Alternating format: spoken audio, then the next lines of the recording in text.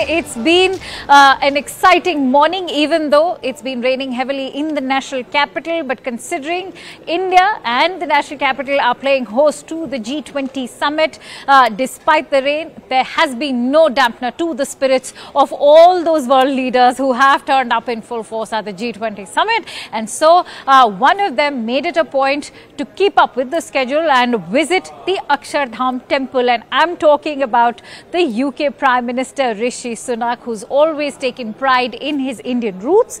Also, not to forget, just a day ago, he also requested Indian Prime Minister Narendra Modi to arrange for a visit to a mandir. He said that he wanted to see a mandir, and so it was done. He's visited the Akshardham temple. We are bringing to you the first images of UK's Prime Minister from Akshardham temple. In fact, as you can see, he's standing there with folded hands, accompanied by the priests, the Hindu priests, 3 on his left and 3 on the right side. We can also see he's been welcomed with a garland over there, and a very wet Akshardham temple over there. Rain trying to play a spoil sport, but it's of course failed to play a spoil sport, because Rishi Sunak very much managed to make it to the temple amid heavy rains which have been lashing Delhi since yesterday. But that doesn't seem to have dampened the spirits of either the summit or the plans of the world leaders, because remember, the world leaders have also made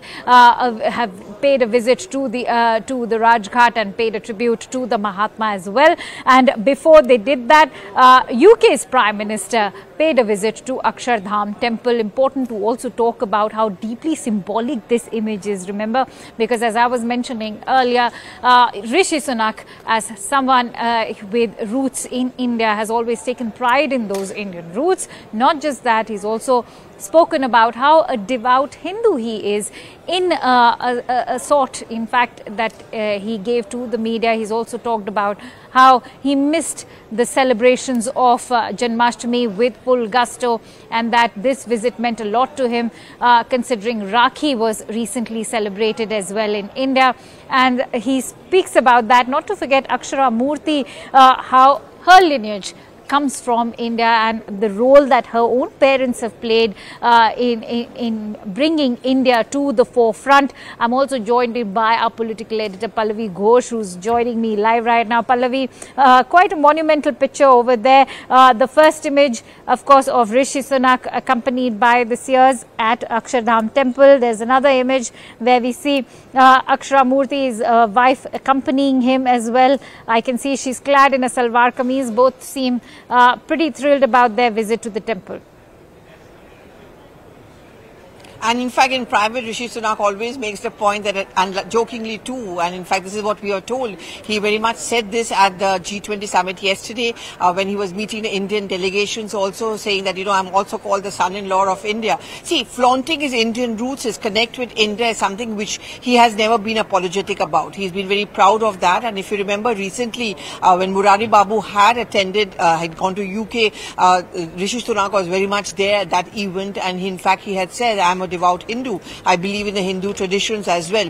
So Hinduism, Hindutva, that's something which Rishi Sunak has always kind of flaunted, which is something which he's always been something which is very proud about. Well, the addition of Akshardham into his itinerary was kind of very much what he wanted. I mean, you know, I remember when he was leaving from London for India, he had made it a point that he would want to squeeze some time out to visit an Indian temple. And therefore he did that. Early this morning, before he reached Rajghat, he was accompanied by his wife and he went to Akshardham, and their latest pictures, as you pointed out, Akanksha, are just out. So this is going to have very deep impact, certainly for us, but then also back home in UK. Substantial amount of Indian population, the Swaminarayan population over there, the bhakts and the devotees over there, and there's a reason behind it why, politically speaking, apart from his personal space, that he does want to flaunt and display his Hindu credentials, his love for India, his love for Hinduism, and making the point that I'm proud to be a Hindu as well.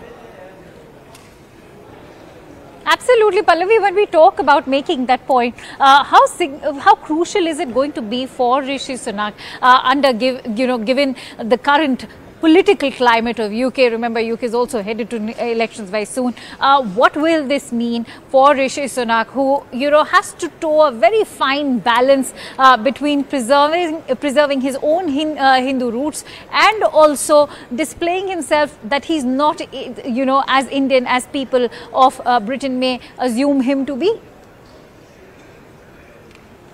So when he became the Prime Minister of UK in somewhat turbulent times, there was also this question asked that would he be even acceptable to the people of UK? And I think that is going to be put to test whenever those elections are going to be coming up.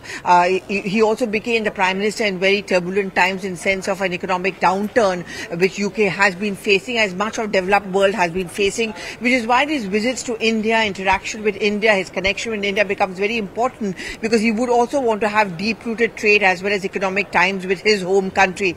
But over there, he very clearly has to send out this his vote bank. I mean, I think if he decides to run in, he would certainly want to capitalize and tap a large number of Indian population over there, and to make the point that, I can be acceptable to both the ways, to the Brits, of course, and of course to the Indian population over there, and I should not be seen as a contradiction. I think that explains why it's a concerted strategy on the part of Rishi Sunak to ensure that, he is projects himself as a Hindu leader, as someone who's proud of his Indian as well as Hindu roots.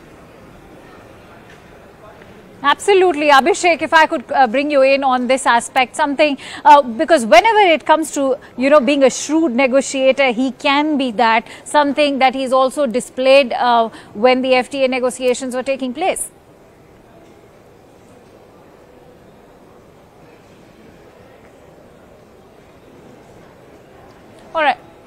All right, we'll try and take that question from Siddhant, who continues to stay with us. Siddhant, as I was talking, it's been a matter of fine balance, something that quality can be seen when we talk about Rishi Sunak being a shrewd negotiator.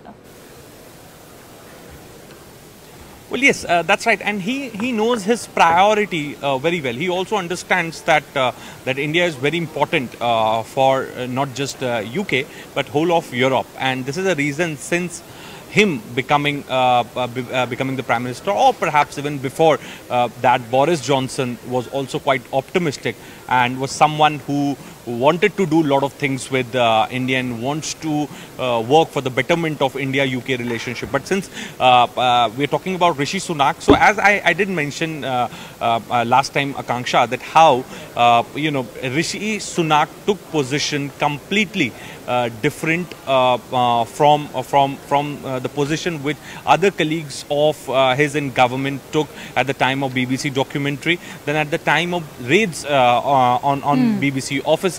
That point in time also, Rishi Sunak completely distanced himself from all of the controversy. So he's not just a politician but also a statesman, and he also realizes the importance of India, and he also realizes that already there has been lot of disturbance when it comes to the relationship between the two countries due to the issue of separate due to the Khalistani issue.